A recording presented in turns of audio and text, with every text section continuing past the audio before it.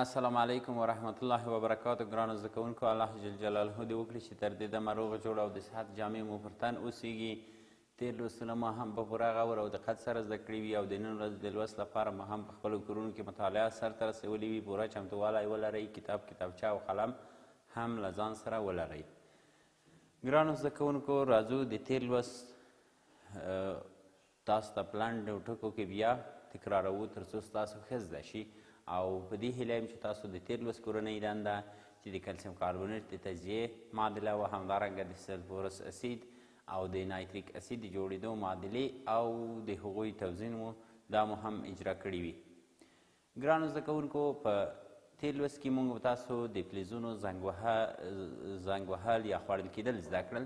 ومو ویل چې فلزونه په لومړي سر کې د فلزونو له جملې څخه اوسپنه خوړل کیږي یا زنګ وهي، ځکه چې د اوسپنې د بیرونی سطحې ذرات له اکسیجن سره په مرطوبه هوا کې تعامل کوي او اوسپنه زنګ نیسي او په پایله کې د اوسپنې اکساید جوړیږي چې د یو څه وخت په تېرېدو سره دغه د اوسپنې اکسایدو طبقه جدا کیږي او د وروستۍ طبقې د اکسیدیشن سبب کیږي یا وروستۍ طبقه هم اکسیدیشن کیږي.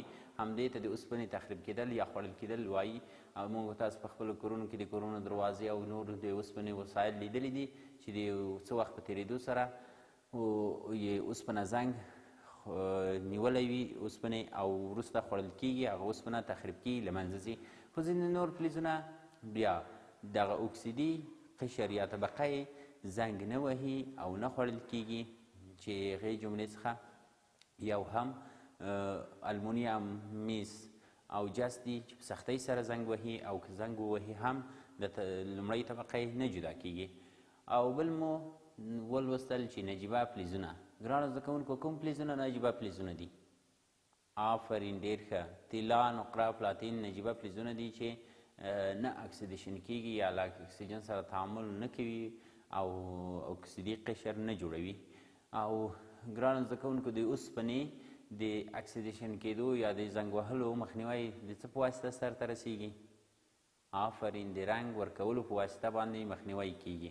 ګرانو زده کوونکو، موږ او تاسو وروسته له هغې څخه د فلزونو د اکسایدونو او د غیر فلزونو د اکسایدونو د استعمال ځایونه یا د کارولو ځایونه ولوستل. ومو ویل چې فلزي اکسایدونه لکه کلسیم اکساید چې د کلسیم کاربونیټ یا د چونې د تیږې څخه لاسته راځي، تودوخه ورته ورکوي. کلسیم اکساید یا ژوندۍ چونه یا اوبه نه رسېدلې چونه بدلیږي او کاربن ډای اکساید ورڅخه جدا کیږي. په ساختماني برخو کې کارول کیږي. همدارنګه اسیدیکان ډای اکساید د شیشو په جوړولو کې، همدارنګه ځینې نور فلزي اکسایدونه لکه المونیم اکساید، د اوسپنې اکساید، د مقناطیس په جوړولو کې د اوسپنې اکساید کارول کیږي. المونیم اکساید، مګنیزیم اکساید، سودیم اکساید او نور اکسایدونه یا د فلزاتو رنګه اکسایدونه د شیشو، کاشي او نور سیمټو په جوړولو کې کارول کیږي. په همدې ډول مو ولوستل غیر فلزي اکسایدونه لکه سلفر ډای اکساید، سلفر ترای اکساید، کاربن ډای اکساید او نایتروجن مختلف اکسایدونه د اوبو سره د تعامل په پایله کې ورڅخه تیزاب جوړېږي. د تیزابو د جوړولو لپاره کارول کیږي. او په ګاز لرونکو شربتونو کې کاربن ډای اکساید ګاز هم کارول کیږي. ښه ګرانو زده کوونکو، په دې هیله یم چې تېر لوست مو بیا هم تکرار شوی او زده شوی وي. راځو د نن ورځې په لوست باندې پیل کوو. بسم الله الرحمن الرحیم. د نن ورځې لوست مو د 8م ټولګي دکیمیا مضمون 5م څپرکي موضوع ده. د 5م څپرکي لندیز او د 5م څپرکي د پوښتنو حل کول. ګرانو زده کوونکو، زموږ په دې لوست کې موخې دا دي تر څو تاسو ګران زده کوونکي د دې لوست تر پای پورې وکولی شئ چې د 5م څپرکي لنډیز زده کړئ. یعنې چې موږ تاسو په 5م څپرکي کې کوم مهم موضوعات لوستي هغه مو زده شي او همدارنګه د 5م څپرکي پوښتنې زده کړئ چې د څپرکي د لنډیز په زده کولو او د پوښتنو په زده کولو او حل کولو سره تاسو کولی شئ چې د دغه څپرکي ټول موضوعات په پوره غور او دقت سره زده کړئ. ګرانو زده کوونکو، موږ تاسو په 5م څپرکي کې اکسایدونه ولوستل او د اکسایدونو جوړښت مو ولوست او د اکسایدونو د کارولو ځایونه مو ولوستل. اکسایدونه کوم ډول مرکبونه دي؟ آفرین ګرانو زده کوونکو، که چیرته یو عنصر له اکسیجن سره تعامل وکړي په پایله کې اکساید لاسته راځي چې دغه د تعامل ته د اکسیدیشن یا تحمض تعامل ویل کیږي. او موږ تاسو اکساید په 2 ډوله ویشلي وو چې که چیرته فلزات له اکسیجن سره تعامل وکړي فلزي اکسایدونه لاسته راځي او که چیرې غیر فلزات له اکسیجن سره تعامل وکړي غیر فلزي اکسایدونه ورڅخه لاسته راځي. نو اکسایدونه په دوه ډوله دي، فلزي اکسایدونه او غیر فلزي اکسایدونه. او د اکسیجن تعامل له عناصرو سره د اکسایدونو د رامنځته کېدو سبب کیږي. ګرانو زده کوونکو، دوهمه موضوع مو د اکسیدیشن موضوع لوستې وه چې د اکسیجن نصب کول په یوه ماده باندې د اکسیدیشن په نوم یادیږي. نو که چیرته په فلزاتو باندې او یا په غیر فلزاتو باندې اکسیجن نصب کیږي دغه تعامل ته د اکسیدیشن تعامل ویل کیږي او هغه مرکب ته چې لاسته راغلی اکساید ویل کیږي. که فلز وي فلزي اکساید او که غیر فلز وي غیر فلزي اکساید. په همدې ډول ګرانو زده کوونکو موږ تاسو ولوستل چې هغه چټک او سریع اکسیدیشن چې په پایله کې انرژي او تودوخه لاسته راځي هغې ته د سون تعامل یا احتراقي تعامل هم ویل کیږي. او د همدغه لاسته راغلې تودوخې او انرژي څخه موږ تاسو د ژوند په مختلفو برخو کې د فلزونو په ولې کولو، د فلزونو په یو د بل سره یو ځای کول وصل کولو کې، همدارنګه د کاشي، شیشې او سیمنټو په تولید په فابریکو کې، همدارنګه د په کورونو کې د خوراکي موادو د پخولو او د کورونو د ګرمولو لپاره له همدغه انرژي څخه چې د چټک اکسیدیشن په پایله کې منځته راغلې ده ګټه اخلو. همدارنګه ګرانو زده کوونکو موږ تاسو ولوستل چې که چیرته یو عنصر اکسیجن ته الکترون ورکړي نو دغه عنصر اکسیدیشن شوی عنصر بلل کیږي. یا اکسیدیشن په یو عنصر باندې په یو ماده باندې د که هغه عنصر وي او که مرکب وي د اکسیجن نصب کول او یا له هغې څخه د الکترون اخیستلو ته اکسیدیشن ویل کیږي. وروسته د هغې څخه موږ تاسو په تېرو لوستونو کې د سون د موادو سوځول زده کړل چې موږ تاسو په خپلو کورونو او شاوخوا چاپېریال کې فابریکو کې د سون مختلف توکي لکه لرګي، نفتي مواد، د طبیعي ګازونه، همدارنګه د ډبرو سکاره سوځوو او د انرژي او تودوخې څخه یې په مختلفو برخو کې ګټه اخلو چې د همدغه له سوځولو څخه انرژي لاسته راځي او دغه سوځول د سون د موادو په خپله یو ډول د اکسیدیشن تعامل بلل کیږي. او په آخره کې مو د فلزونو زنګ وهل زده کړل په دې څپرکي کې چې فلزونه د هوا له اکسیجن سره په مختلفو شرایطو کې اکساید جوړوي چې یو د هغې جملې څخه اوسپنه ده چې اوسپنه په مرطوبه هوا کې په اسانۍ سره د اکسیجن سره تعامل کوي، د اوسپنې اکساید جوړوي. او ځینې فلزونه په سختۍ سره د هوا له اکسیجن سره تعامل کوي لکه المونیم، میس، جست او ځینې هیڅ تعامل سرته نه ورسره رسوي لکه نجیبه فلزونه، پلاتین، نقره او طلا. او په اخره کې مو د تېر لوست کې د اکسایدونو د کارولو ځایونه ولوستل چې اکسایدونه په مختلفو برخو کې کارول کیږي. فلزي اکسایدونه په ساختماني برخو کې چونه یا کلسیم اکساید کارول کیږي، سلیکان ډای اکساید په د شیشې په جوړولو کې، همدارنګه د دواګانو په جوړولو کې او د خالصې فلزونو په لاسته راوړلو کې کارول کیږي. فلزي اکسایدونه غیر فلزي اکسایدونه د تیزابونو په جوړولو کې او د ګاز لرونکو شربتونو په جوړولو کې کارول کیږي.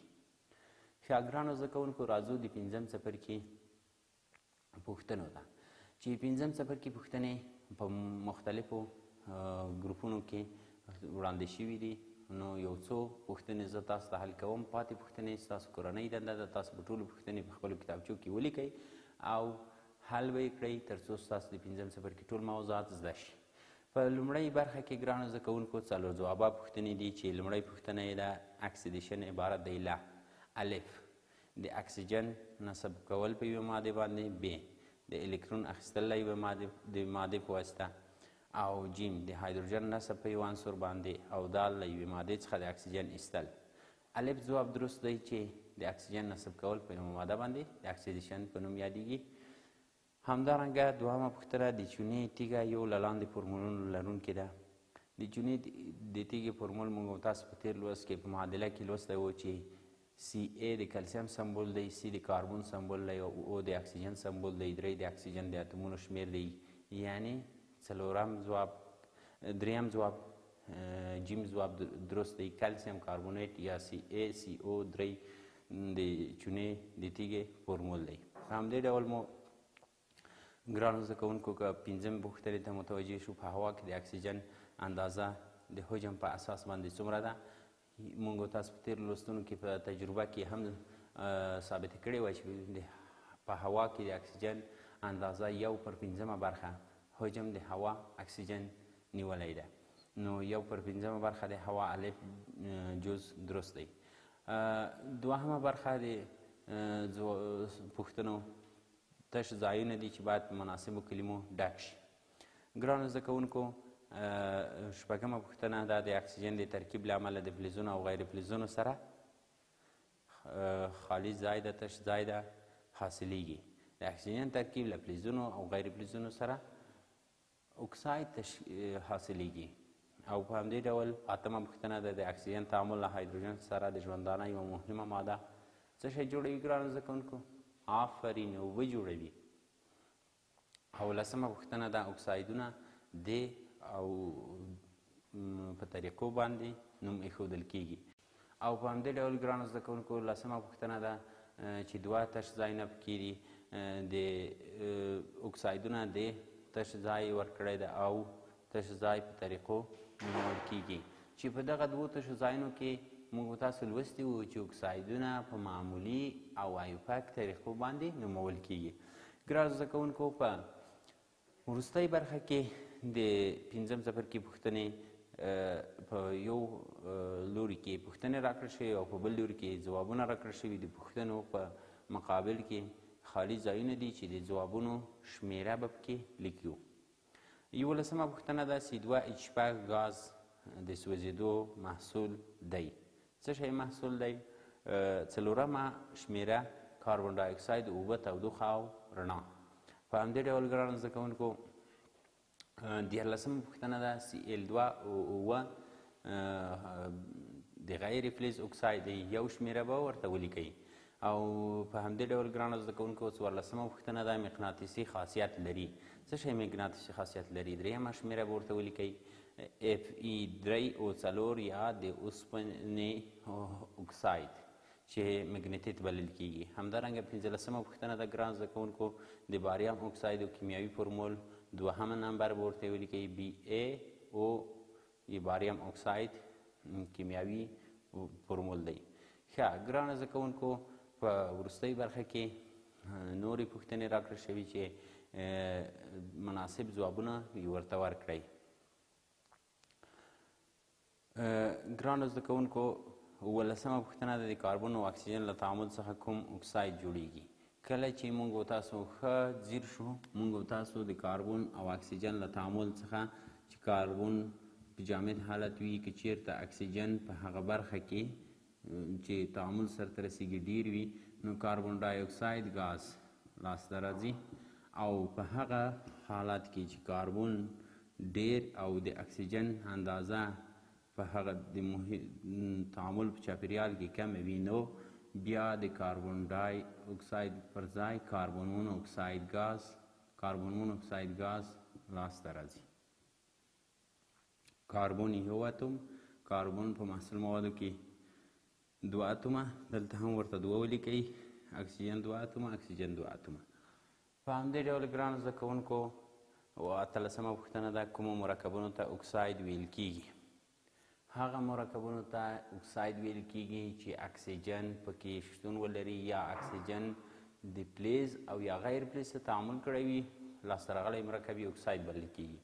همدارنګه ګرانو زده کوونکو د PbO، Fe2O3 او SRO مرکبونو نومونه ولیکئ. PbO د دې مرکب نوم د سرب اکساید یا لید اکساید دی.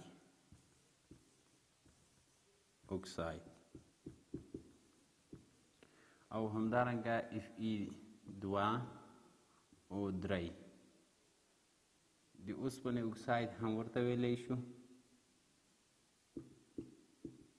خدای چې اوسپنه مختلف اکساید جوړوي، نو مشخص نوم یې د اوسپنې په لوړ اکسیدیشن درجه باندې پکې عمل کړی فیریک